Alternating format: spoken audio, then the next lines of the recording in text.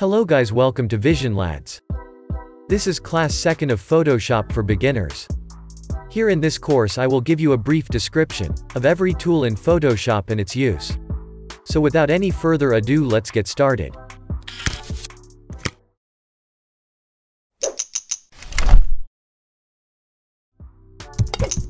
First, we will discuss about the Marquee Tool.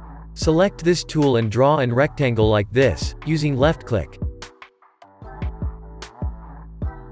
Now this is a selected area. In short, if we draw something it will remain inside this area. Like this. But as you can see I cannot move this. Well, this is because I did not create any new layer. And I drawn on the background layer.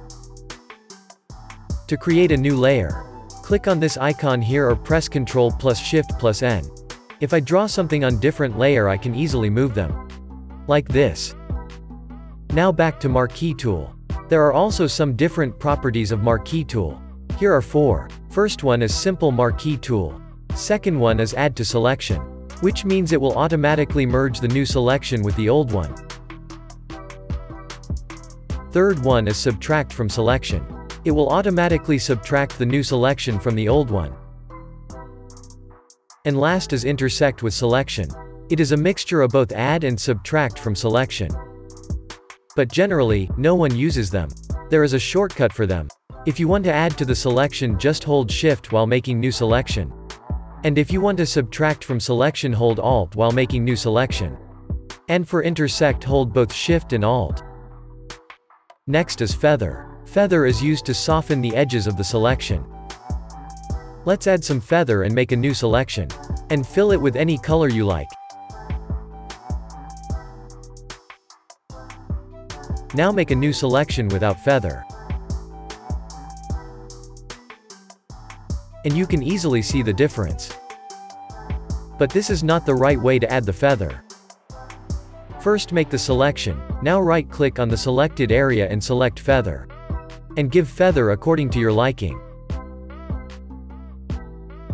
Thus, you can provide different feather to different objects. Next is Select Inverse. Just make a normal selection. Now right-click on the selection and click on the Select Inverse. It will automatically invert the selection.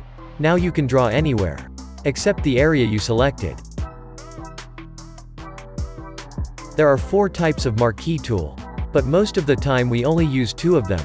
One is rectangular and the other is elliptical. When you select the rectangle Marquee Tool you can also create a perfect square. Just hold the Shift while making a rectangle and it will create a perfect square.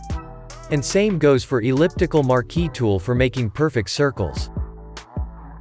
Let's create something using only Marquee Tool.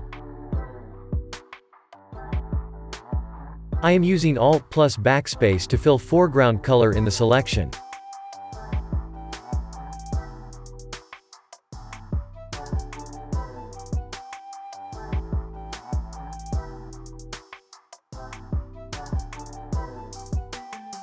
Now create something using only Marquee Tool. And send us. The best one will get featured in our page. That's it for today's video.